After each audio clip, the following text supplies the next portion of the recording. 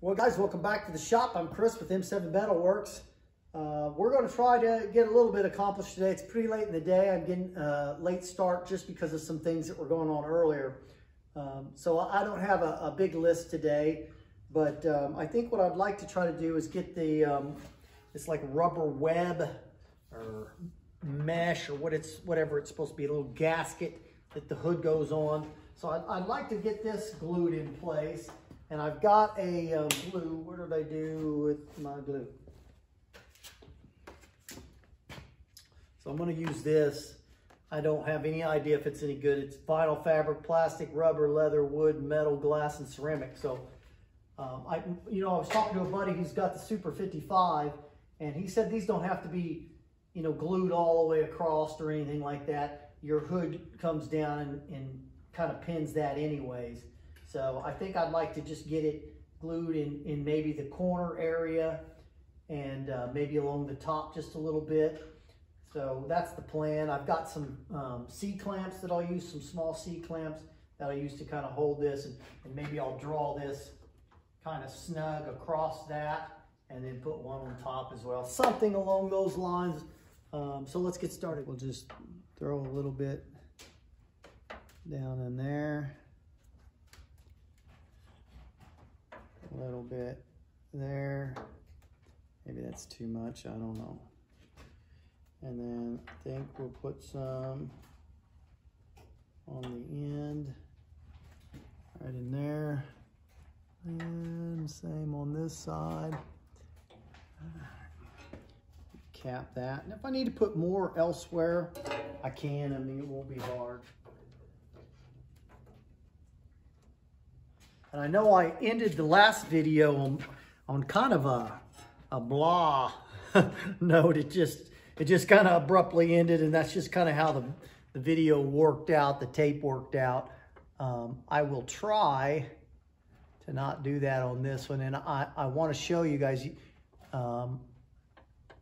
the results of some of the work that's been done, particularly the dash panel, where the gauges and everything are at, and just kind of show you some of that.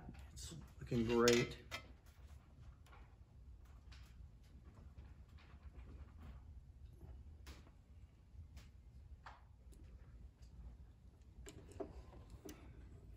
All right, get that slid in place.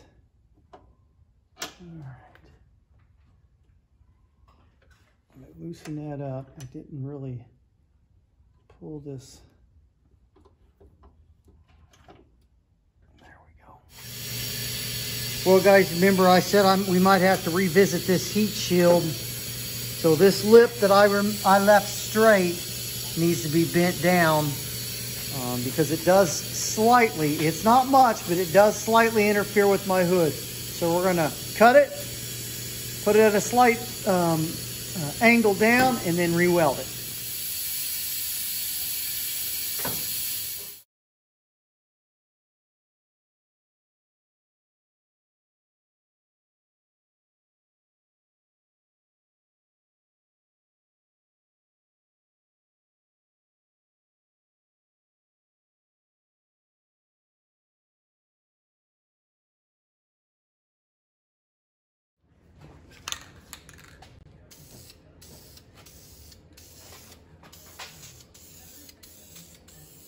Figure I might as well get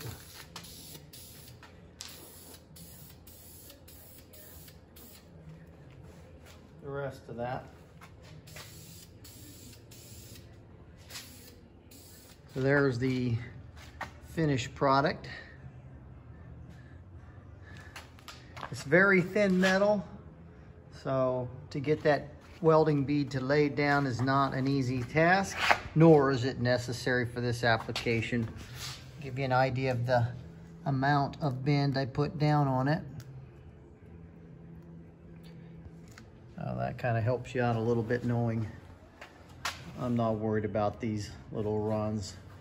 That's not going to bother me at all. This is probably barely going to be seen from under the hood. The hood itself came right down to the lip and was kind of bumping it a little bit to try to get it into place. And so by having it, you know, a ½ inch higher, it was giving it just a little bit of interference. So that's why I ended up doing this.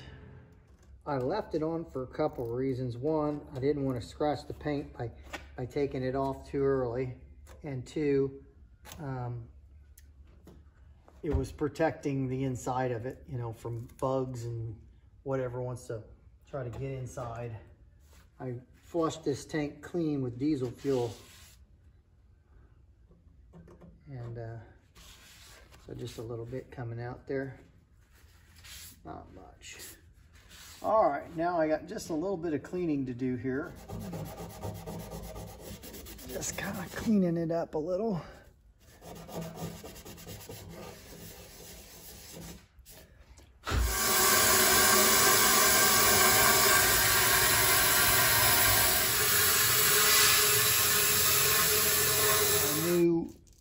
Gas sending unit comes with a rubber gasket, so I don't want to use it.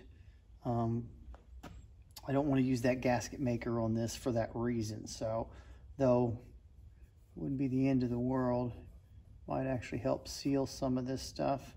But I'm just gonna go ahead and do it. If you get one of these new, I think this came from Corvez, but there's probably lots of different makers out there.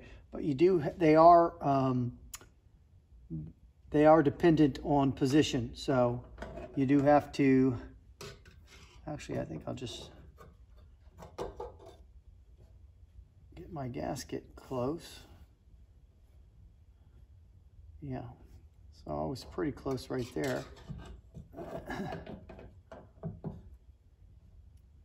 So at that angle, you want to make sure that you check your float to make sure that it's not going to hit the sides. In this case,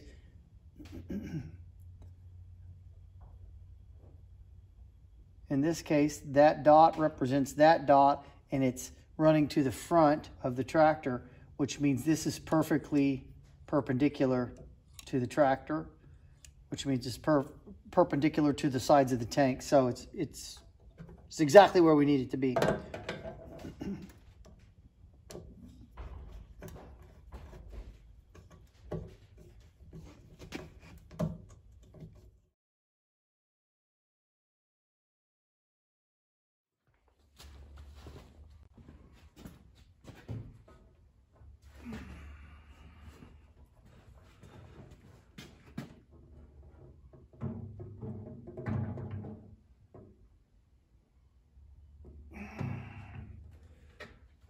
I have elected to go with some stainless bolts. The front doesn't have the captive nuts in it, so you have to put the nuts in it yourself. So.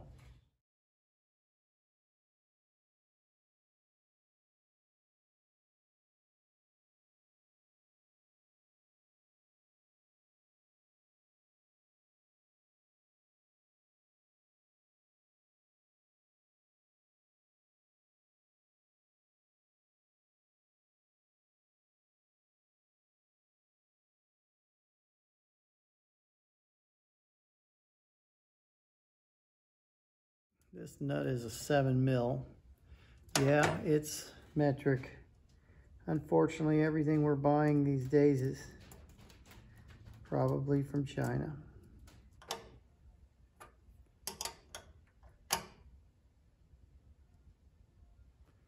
All right, that is secure. I reattached this. I did that in your high-speed mode, so hopefully you saw that. I think what we'll do now is I think we'll set the hood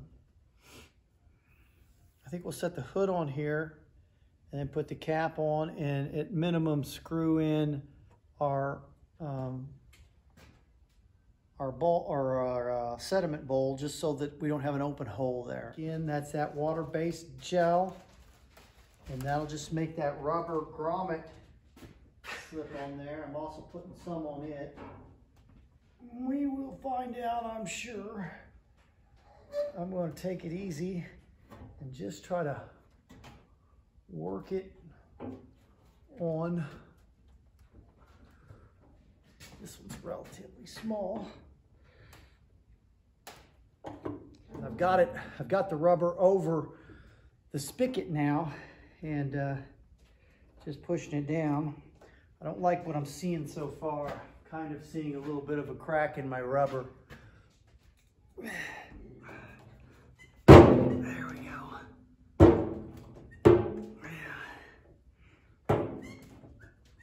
Yeah, don't try that without putting some lube in there. I'm telling you, that's a tight fit. Now, I've cracked my rubber. I'm not real happy about that. I do not feel like that should have cracked. I'll show you what I'm talking about here. So you can see there's a crack. Not too surprising. I had to stretch that considerably to get that over the pipe. Now, it had plenty of room inside the hole. Like I said, the grommet itself, you could move the thing around. It just didn't fill the hole. So it had to stretch pretty good to get over this. And I had lube on it and everything, and it still had to stretch pretty good. So just kind of keep that in mind. I'm not going to fret too much about that, but it's irritating.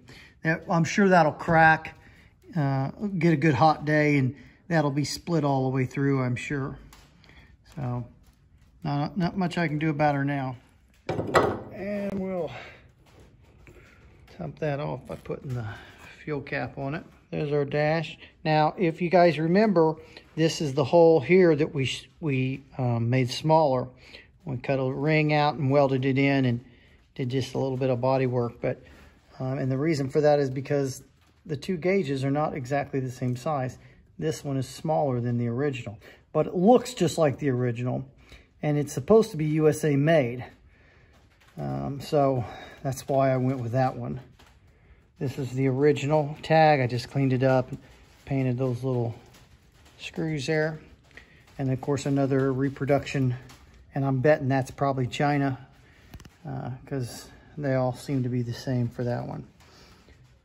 So, and we do have a new steering wheel that we've got for it. We'll put that on a little bit later. So for now, I think I want to get these bolts down, and that way we'll kind of pull that thing snug and maybe help that rubber seat in there. Let's try to get this little sediment bowl in. It's already got a gasket and a filter. It's got the rubber gasket. I hope that works. I don't generally have good luck with these sediment bowls in general. So I've got some pink Teflon tape on there.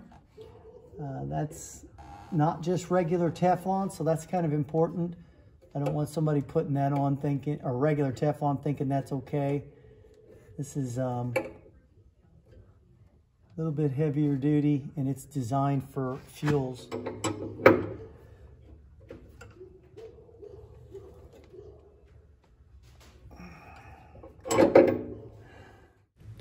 My particular tractor had a copper line coming from this sediment bowl, and so I'm going to use this fitting right here. It's an adapter that allows you to go from the bowl to your 1/4-inch copper tubing. So I'll just screw that in.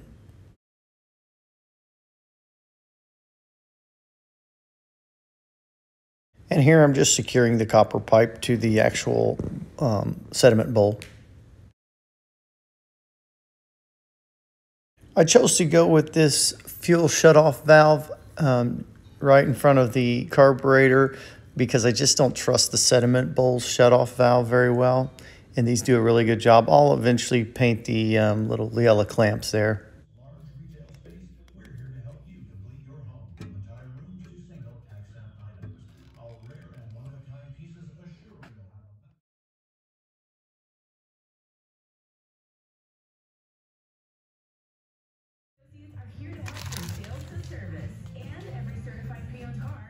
I've had this steering wheel for a while, and so it's time to put it on the tractor. Starting to button some of the more finish items up.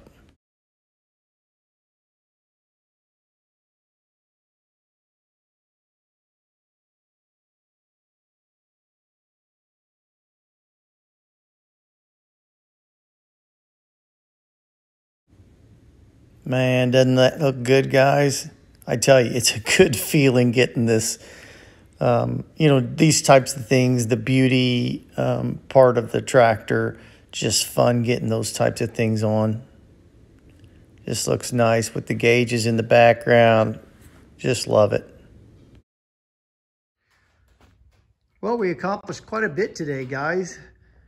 Got the gas tank mounted and everything hooked up. Even got the fuel line hooked up. Got the hood on. Got these little rubber, I don't know what you call them, cushion deals. Now, I am going to change out some hardware here. I've got mismatching hardware on both sides, and they're really not what I want. I'm probably going to go to like a stainless, something more similar to that with a stainless washer. I did do stainless here. So I removed those that were there earlier, the stock ones, which are just a steel and a hex head with a flange on them. And I put a stainless washer and a stainless screw, machine screw. So same thing on this side. Again, I'll change out that hardware. There may be a bit of hardware I change out. I really like the stainless. So you can see I went ahead and installed the steering wheel. I figured, we're probably done here messing with the dash, so we could get the steering wheel put on. I did put some anti-seize on all those flanges, splines, that's what I'm trying to say. And of course I used a washer and a nut. I used a new nut, a stainless nut. And then got the cap there to kind of cap things off. I think it looks pretty darn good. And so yeah, looks good. I'm glad I brought that down. You can see it is wicked tight. I've actually bumped right there. Now, I'm not sure if in the process of making that panel, I've made something different. There's not a lot I can do as far as this coming out a little bit more on this end of the tractor, because the muffler does that very same thing. If you look right down the line of it, the muffler actually angles out. So again, I'm waiting on a stainless pipe for that, and we'll try to get that to where it looks decent. We've still got stickers to put on. We've still got the seat to figure out. I don't have any of those, the rubber torsion spring. I cannot find them.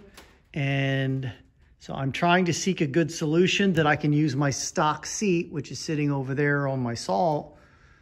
And I'm trying to figure out a way to use that stock seat. Thanks for following along, guys. I think we made some pretty good progress. A short day, short work day, so pretty good progress for a short work day. I still got these back lights to mount up as well. I got quite a bit still left to do, but man, we are really cooking. I mean, it's getting real.